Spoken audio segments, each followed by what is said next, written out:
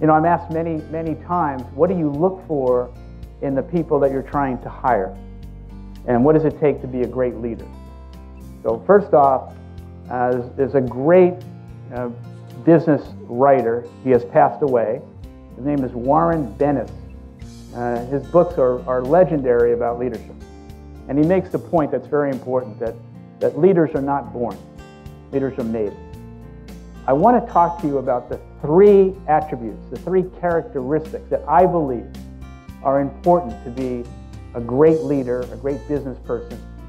The first thing, you got to be smart.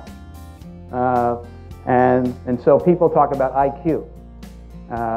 But you can't be a great leader by referring to a textbook. So IQ is one, but it's, of the three, in my view, it's the least of the three.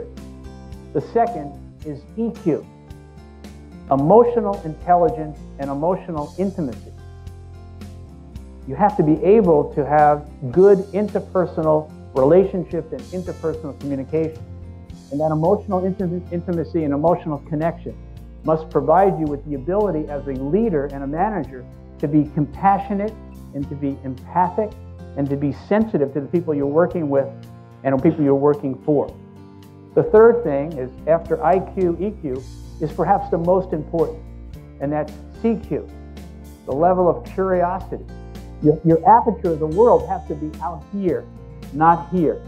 And you got to challenge yourself in terms of your curiosity to put yourself in uncomfortable positions, to be with people that are different than you, to embrace diversity, and to be of the world.